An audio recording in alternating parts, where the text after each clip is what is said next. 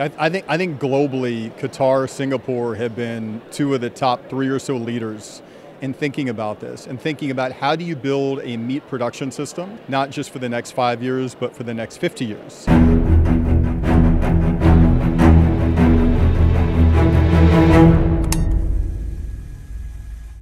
Yeah, so there are ways to make meat without needing billions of animals, without using a third of the world's planet to plant soy and corn to feed those animals. And we do what's called cultivating meat. And there are about 100 companies in the space today. We're the only one that's actually selling. And you start with a single cell, and then you feed nutrients to the cell. And you can actually ultimately make billions of pounds of meat without needing all the land and the resources and the energy. Our company is called Good Meat, and we hope to also do this in Qatar. Yeah, QI is one of our most important investors, so they decided to invest in us, I think because they saw the role that food security plays here in Qatar and our role in leading that. Eventually, we want to build facilities here that can not only help provide food security for the country, but we can also export that technology across MENA, to Europe, across Asia. So the partnership is not just about the capital, but is also about the partnership to produce and make sure that this place is one of the most resilient when it comes to food security, and people get to enjoy chicken and beef and all sorts of meat for the long term.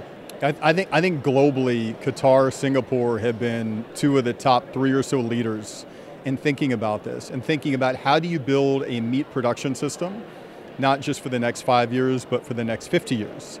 And I think part of the reason is if you don't have the land and the resources to have hundreds of thousands, millions of animals, it makes you think differently. It makes you think about how you sort of leapfrog the current technology to something better.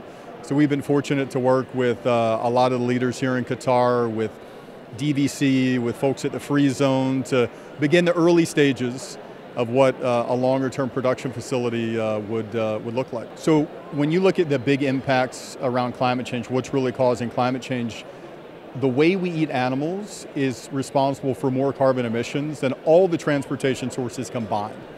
We use a third of our planet today just to plant feed, to feed the animals, which is more than the 1 billion people get to eat that are going to bed hungry every single night.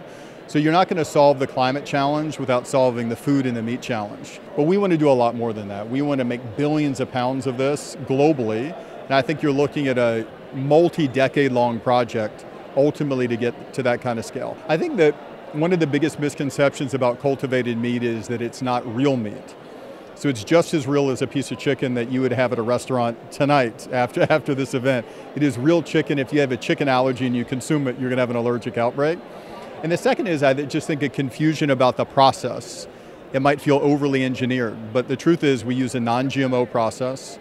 I mean, I think it's just a part of the process of educating people about what it is. People need to learn more about the process, and ultimately they're going to do that by us selling here and asking a lot more questions about it. We welcome that. Yeah, so a few things are happening. One is we're working with the Ministry of Health to hopefully get regulatory approval sometime soon. And then the second is we're working with the Qatar Free Zone to map out plans for what a large production facility would look like.